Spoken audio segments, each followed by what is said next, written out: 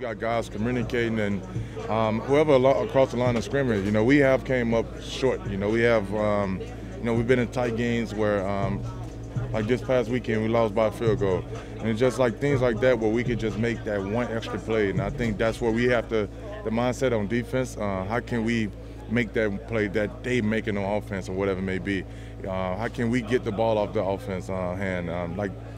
They creating turnovers. We have to win that turnover margin. We don't want to turn over the ball, of course, but like I said, we have to create ways to get the ball off the offense because, like I said, we right there we want to be. Especially we doing a hell of a job on third down. We get on the field on third down.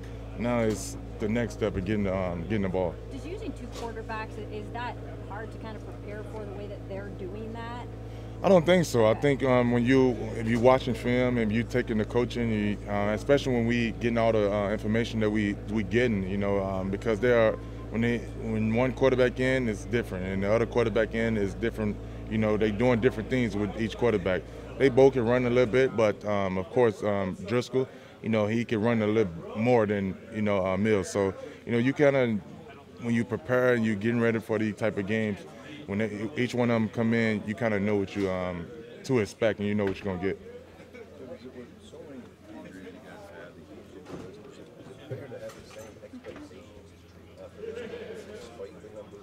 No doubt. I think that's where we come in as players, as leaders. We have to hold each and every one accountable. You have to hold each other to a high standard, no matter who on the field, who not on the field. We have to go with the mindset that we're trying to win the game.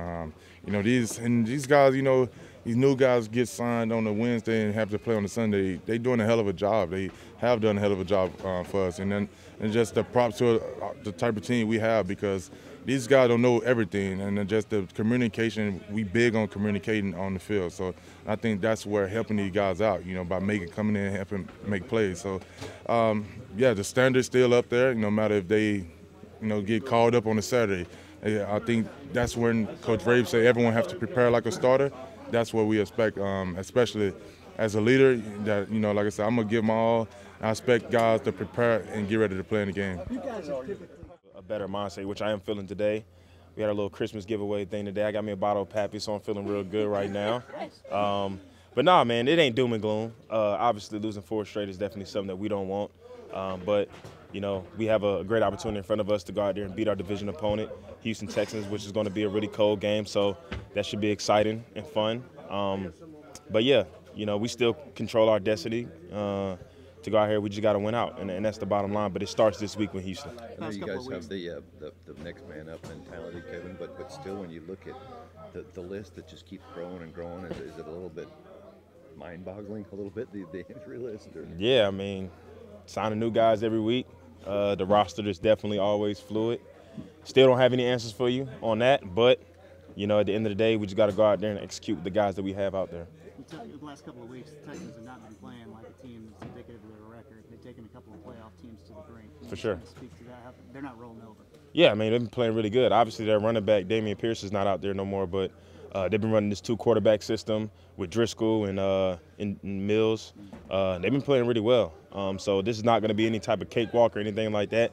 We're going to go out there and play really good football to beat this team at home. How unique is what they're doing with those two? You don't really see it around the league, especially, Driscoll's been there, but like you said, they're doing similar things when they're both in the game, but obviously when Driscoll's in there, it's a little bit more leaning to the run.